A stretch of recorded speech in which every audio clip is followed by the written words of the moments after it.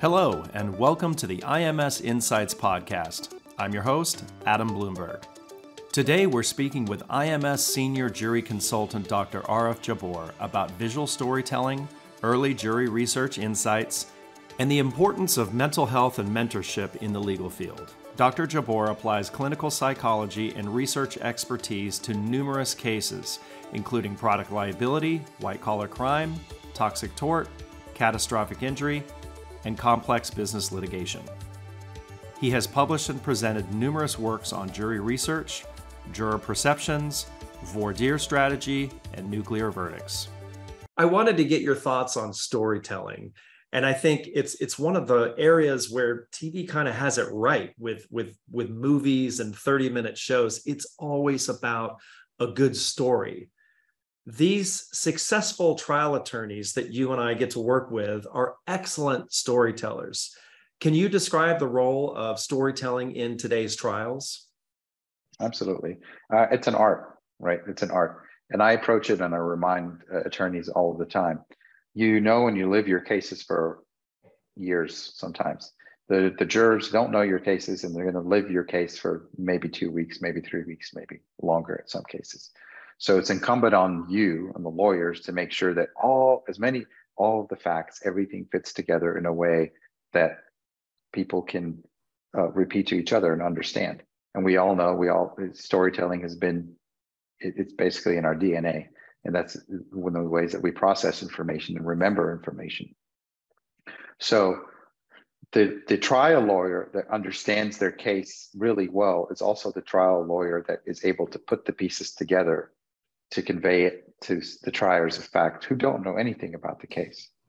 I mean, oftentimes we have attorneys who say, well, if we present all of this information to them, they should understand that we didn't do anything wrong or there's no issue here.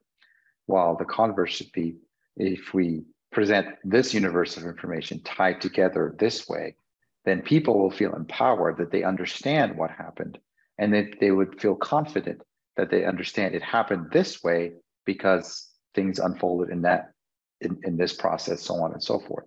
And they tie all of the pieces together. That's the critical component.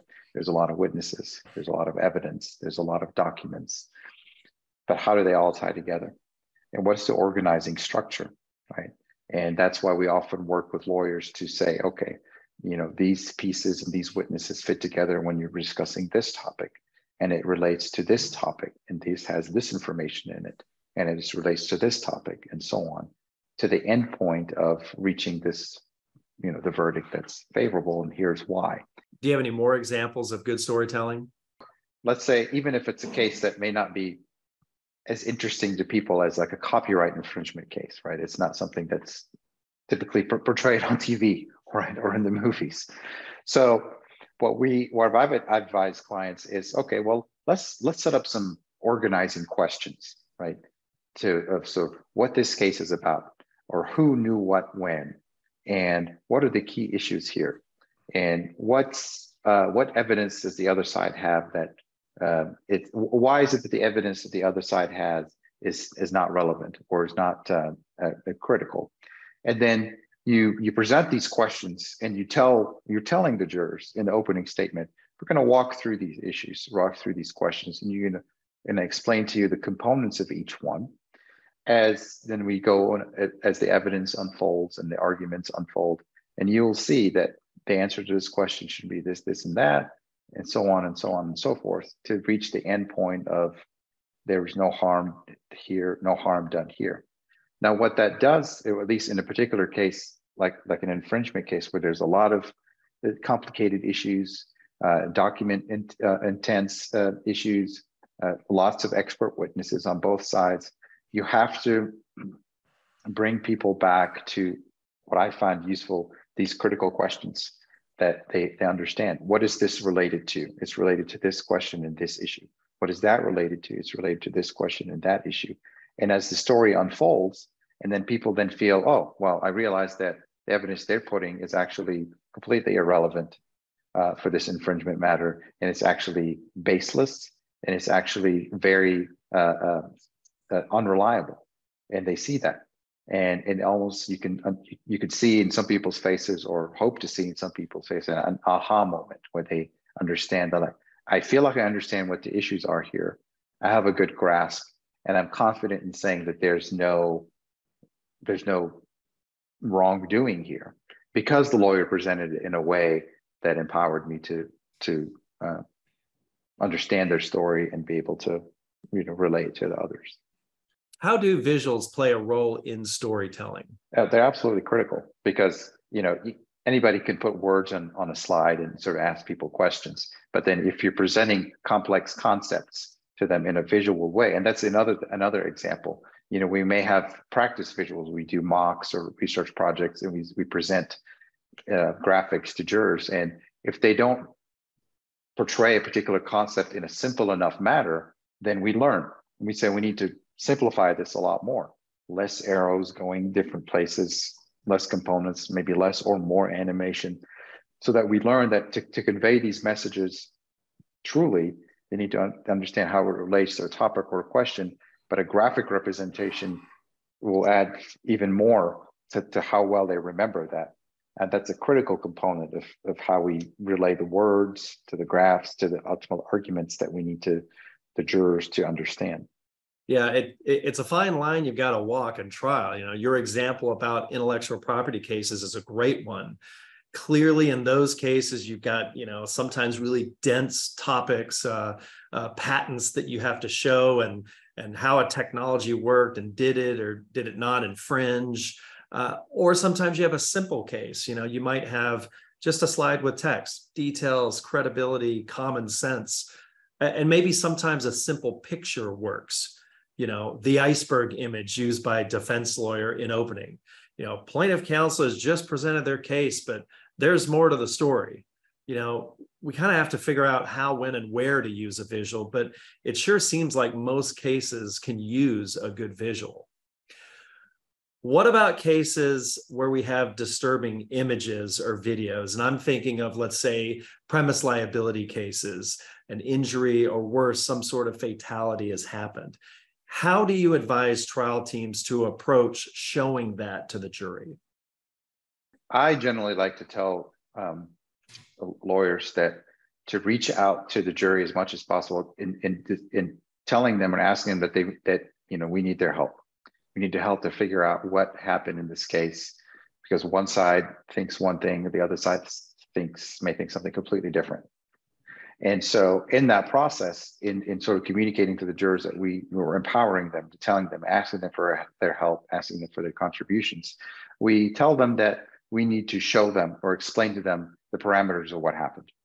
And we warn them, or we tell them that there's maybe some things that might be disturbing. But again, in the context of educating them, empowering them, and asking for their help.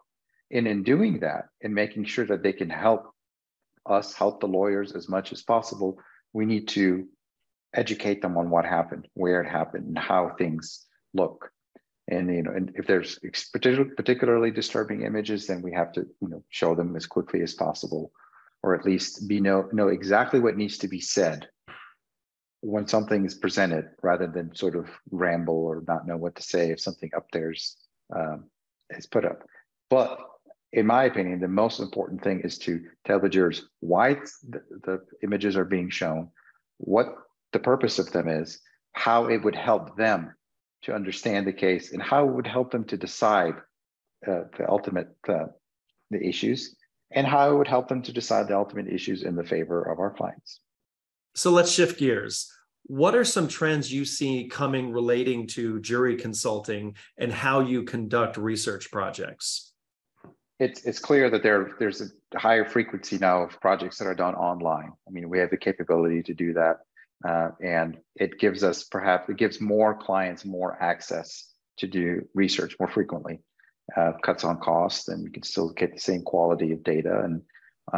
And you can actually do these kinds of projects, or anticipate or hope that there'll be more research done online earlier in the life cycle of a matter, rather than for clients and attorneys to think that the research is only going to come when it's trial critical. A trial is looming, for example. So a trend that I may be pushing for or hoping for is that the paradigm shifts, where more attorneys think that jury research is not just mock trials to get ready for trial. It's smaller projects sometimes to inform discovery. It's smaller projects sometimes to even inform which questions to ask critical witnesses, right? That doesn't necessitate a full-blown mock trial, but it does, you can do a smaller focus group and have those kind of more tailored research projects to answer specific questions. And that may generate more work or it may not, but the goal is you're helping clients to get the feedback that they need to move their case forward, even if it's really early on in the process. I wanted to end with just a couple of questions about you. Trial is stressful, we all know. How do you find time to attend to your own mental health needs? I'm a firm believer that mental health is critically related to physical health. So I am a very passionate fitness person, working out as much as I can, especially on the road. Always have packed stuff in the suitcase, are always there. And I'm always making time, because if I don't make time, that means, I'm not prioritizing my physical and mental health. And, it comes as no surprise saying, well, if you work out, you'll feel better mentally because of the endorphins. And I'm an absolute believer in that and the proper nutrition as well.